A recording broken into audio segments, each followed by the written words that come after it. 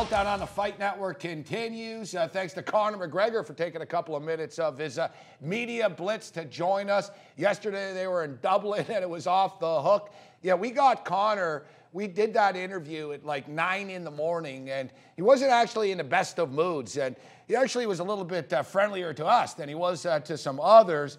But I tell you what, Cody, he's doing a hell of a job selling this fight as we welcome in Cody Saftic from the Fight Network, Bookie Beatdown, very, very popular podcast. Is him and Paul Shaughnessy tear it apart and been picking winners. We got a great card lined up this week, and you can see this card on the Fight Network. But before we jump into the fights, Cody, it's your take on Conor McGregor and the circus that follows him everywhere. You made a great point. I mean, the fact that he got up at 9 in the morning, for a lot of people, it's like, I work 9 to 5. Getting up at 9 is that bad. He goes to bed at crazy hours. He wakes up at crazy hours. You're trying to get gym time in. Like, the life that he lives, crazy. But that's why he's got to make that money, right? Yeah, you know, one thing that he told us, actually, in this, though, is that normally he trains in Dublin, and normally he goes to Iceland, and he hangs out with Gunnar and Gunnar's old man. He's not doing that this time.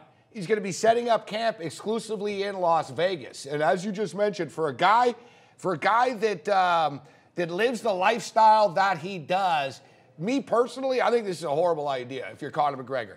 You know, do what you've been doing, man. You know, in the past, I've heard him say he likes to go to Iceland because no one knows who he is. He can get away from everything. He can just concentrate, the fresh air. He can concentrate on fighting. You're not doing that in Las Vegas, Nevada. He's going to spend months in Vegas before a fight in Vegas. I get the acclimation part to the desert, but I don't like him hanging around Vegas for 8 weeks, Cody. Well, I agree. And also his best training partners, they're obviously back in Ireland as well. So you never really change where you get your success. He's got, like, I guess Cathal Pender's big, but even Paddy Houlihan, those guys push him when he's back in Ireland. I noticed something on the Embedded series a couple fights ago. He was in Vegas. He was hanging with Tom Egan, who's actually the first ever Irish fighter to fight in the UFC. He got smoked by John Hathaway way back when. Never fought in the UFC ever again. Is this the kind of guy you want training with you? Not saying he's a bad training partner by no means, but at the same time, you know, stick with where it got you here, and that's John Kavanagh's team. So I don't like the move either, but we'll see how it plays out. Who are you liking right now? The fight's still a long time away, so we're not going to hold you to the selection. You know, this is who I'm taking. It's easy to get caught up in the Conor hype, and this is what happens with the Embedded shows, with the UFC Countdown shows. People watch. I mean, a funny story is, Phil Baroni trains over at AKA, right? So he's trained everywhere. Amongst other places. Yeah, amongst other places. Amongst the streets in New York. He's trained everywhere, but he's over at AKA. So he's there before Cain Velasquez is fighting Brock Lesnar. And he tells me and Joey Odessa that, hey, you know what? You know, Cain's going to kill him, man. Cain's going to kill him. He's a monster in the gym. He's so ready for this. Phil Baroni watched the Countdown show. Brock's like punching holes in walls and stuff. He calls Joey. He's like, I don't know, man. Brock looks pretty good. Even a fighter falls for this stuff. So every time Conor talks, the line keeps dropping, man. Aldo is like 200, Cody. It's like minus 140 at some spots right now. Well, it's all about the money coming in. If the money's coming in on people, oh, I like this Conor McGregor, coming in from Ireland. They watch the Embedded, they see him holding that title, and they think to themselves, oh, Jose Aldo wants no part in that. I think he does. He's the champion. He's fought the best guys. And quite frankly, I'd be a little worried for Jose Aldo because, oh, maybe he gets taken down. I don't fear the takedown here, and therefore, tee off with those leg kicks. Kick him in the leg as many times. We'll see how well he moves when his leg's not exactly there. If anybody takes anybody down, Aldo might go for a few takedowns. Well, we've seen it. He's got a decent wrestling game. Yeah, I think. But it's funny because McGregor, the critics of McGregor will say, oh, he doesn't deserve the fame. He doesn't deserve the catapult, you know, launch job to the top that he's gotten because he hasn't faced a wrestler like a guy like a Frankie Edgar. But like Dana said, he hasn't had to. He's taking care of business. And now he sort of gets lucky. And the champ is not a wrestler either. You know, stylistically, it's going to be a really, really entertaining fight. And stylistically, we've got some pretty entertaining fights this Saturday. If anything, Saturday afternoon action, man. Yeah. Nothing wrong with that. Waking up to some early morning combat. Let's start off at the top here with Chad Mendes and Ricardo Lamas. Speaking of Jose Aldo. Two guys who couldn't beat him. Yeah, Aldo's broken these guys' dreams. Yeah. Mendes has only lost to Aldo in his career.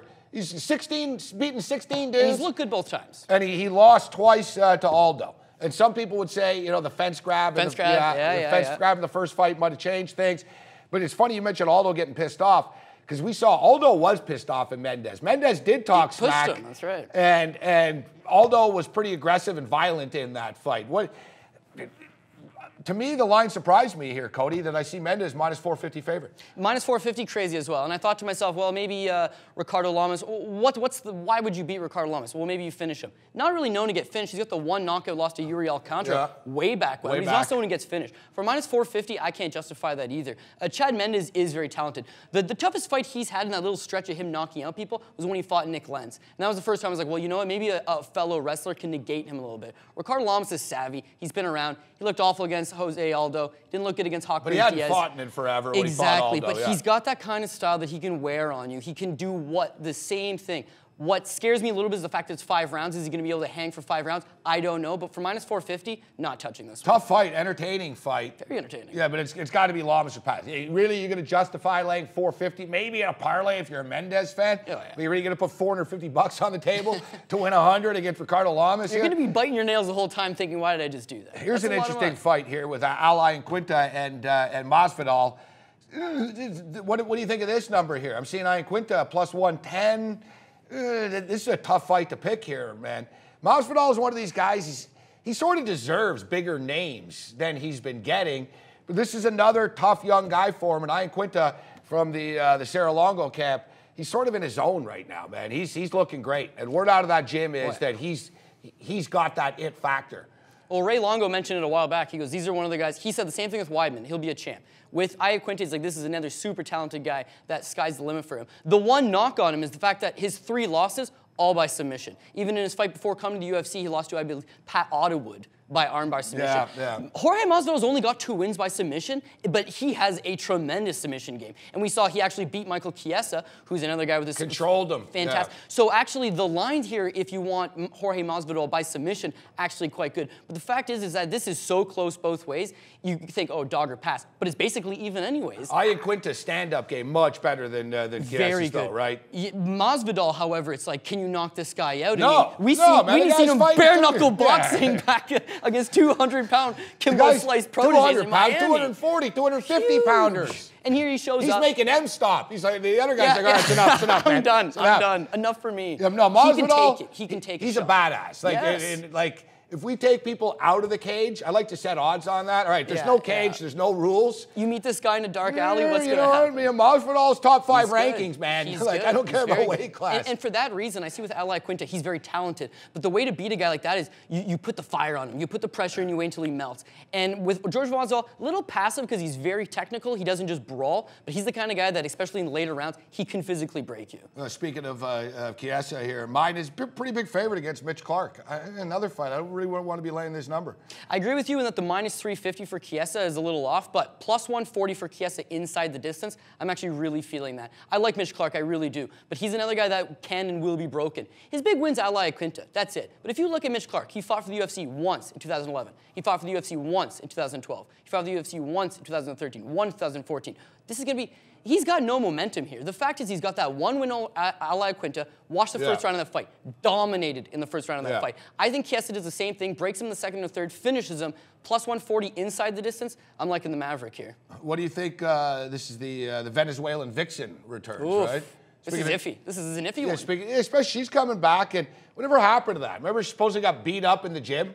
Oh, I got beat up. They're roughing me up. They're jealous of me and all this type of stuff. And, and here she is fighting for the first time. Well, she blew out the meniscus, the ACL, the MCL, the LCL, and they said 2 years she'd be off. And this is 1 year. So to me, it's like, are you rushing it, first of all? Massive knee surgery. Am I willing to put that kind of money on someone who's coming off a year layoff because of a knee surgery? Not so much. Dudier was actually coming off a win over her training partner in the last fight anyway, so maybe a little bit of bad blood here. But the fact is... You want to be laying 275 here, no. Juliana Pena, we saw her on The Ultimate Fighter. She had the big win over Shayna Baszler, but Baszler didn't really turn out. Both of her wins prior to signing with the UFC, both of her fights prior to getting in the UFC, both losses. Her only win in the UFC, Jessa Rakoczy, who's 1-4 in MMA. I think this is another bit of hype. People like her. People know that she trained with Tate. People think she's pretty. People feel for her. She trains out of a pretty decent gym with Sick Jitsu. I think it's more so the hype more than she's actually worth the minus 260. Yeah, we've seen with the women's game, and somewhat with the men's game as well. image is everything. Yes. Image and perception becomes reality. Paige Van Zandt. Yeah, she's signing cards. She loses and she signs rebound deals. I just don't know, man. No, that's the way that it works. And we see this, that people want to support the hot chick fighter. Yes. They're always cheering for the hotter one here. Pretty big price here. And in women's fights, they're generally pretty evenly matched for the most part. You don't want to be laying big numbers in this. And we saw in the women's championship, Sparza was favored. Yeah. She should have been a 14-1 underdog if you look at what happened in the fight.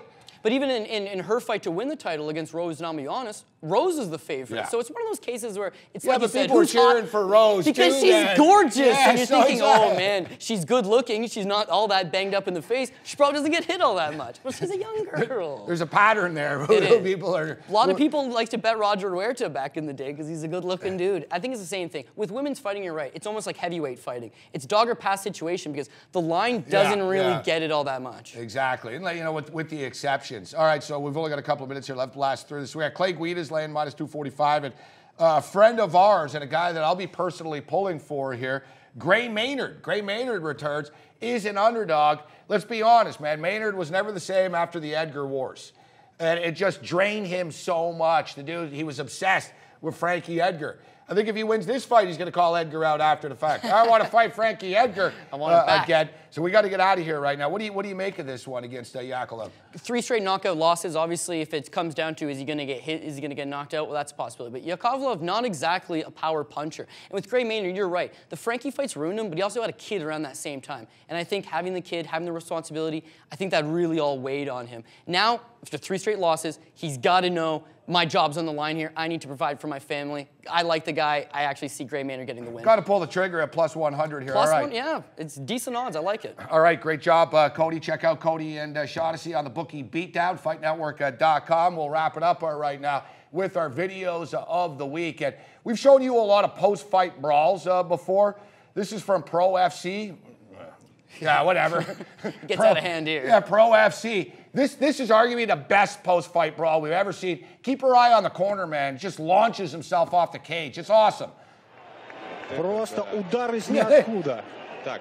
They do the old hockey, pull the hoodie over. You got some knees coming in here. You got it all, man. Well, the backstory is that they screwed him. Apparently, they gave him an extension round after he already won, and then he loses in the extension round. So his corner's like, no. This is not happening. All right, now we'll take you out here with our final video of the week. Thanks to Cody for joining us. Thanks to Conor McGregor. Thanks to everybody here at the Fight Network for all the work in setting up the Conor McGregor interview. Other than that, you're on your own.